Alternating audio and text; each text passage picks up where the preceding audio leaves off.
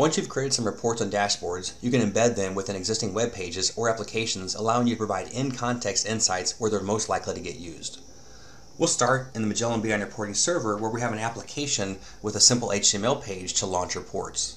So you see we've got 3 icons here. Each one of these has a simple report behind it, and simply pass a URL into a frame, or into this case into a full page. I can do this for both reports and to dashboards.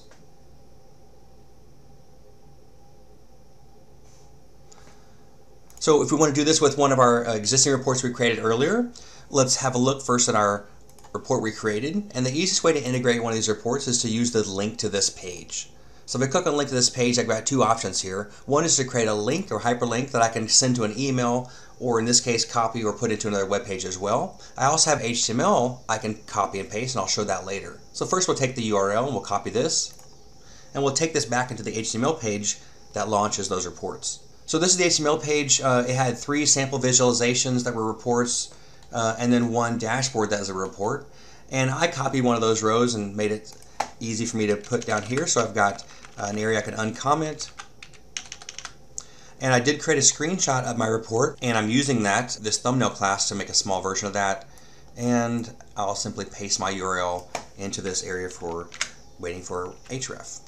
So I'll save this and go back to my HTML page. And here I can hit refresh. And now below I've got a new link to my report. So if I click on that link, it'll launch my report for me. Alright, so if I want to embed the report instead, let's go back to our report. And this time we'll copy the HTML link and go back to our HTML page.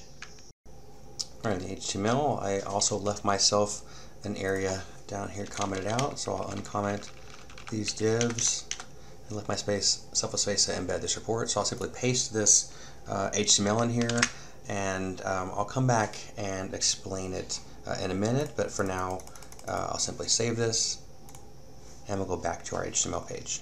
So now if I hit refresh on our HTML page, since we are running this HTML page outside of the server now, running on my local desktop, it is prompting me for the username and password. But this can also be passed in, or single sign-on can be supported, so it doesn't have to show for the user.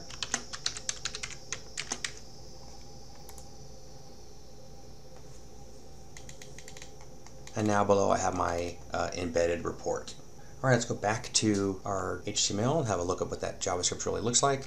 So the JavaScript that gets loaded, when you click link to this page, I've broken it all out here. So it contains a quick link to the JavaScript API tag library or library. It contains some code to load this viewer. There are a few request options passed in, like the enterprise repository type, the name of the volume where you have all your reports if you have more than one, any custom parameters. Then we initialize your viewer here. We can pass in a username and password if we need to. If we don't, it'll prompt you. And then we also tell it when we get done to run this my_init function. So this init function simply associates the viewer itself with the physical container on your HTML page. So we've got a div down here with an ID of container 1, and that's where all this report or dashboard content will land. We can set a size here for the viewer. We set the report design, so in this case we say which report design it is and which version. You can also decide if you want to show only part of a report, so just a chart or just a table. And there's 2 steps there. You've got to set the bookmark in the report, like spin chart, and then you've got to ask for the bookmark here, so set the bookmark spin chart here. I can also decide to show the toolbar on or off, so at the top. There's lots more options for the JavaScript API. In fact, there's a full REST API as well for integrating and getting at this data as well. So there's lots of different APIs to look at. As far as applications go, let's go back to the BI and Reporting server. Reporting applications can be hosted directly in the scalable BI and Reporting server, or reports can be launched from within another application in your organization. The applications you create can look like dashboards and reports, as you see in this example here.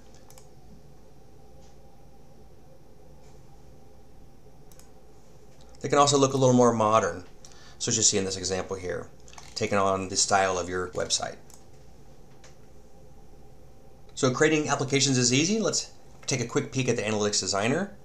So in the Designer here, to create a reporting application, I simply create a new project.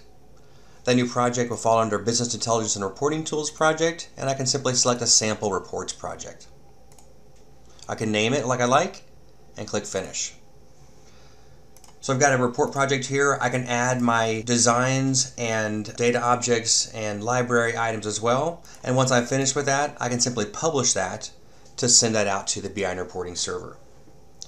Magellan BI and Reporting makes BI pervasive in the enterprise and improves decision making by enabling IT to enrich any application with insightful and highly interactive reports and dashboards, and empowering business users with the answers and insights they need in context.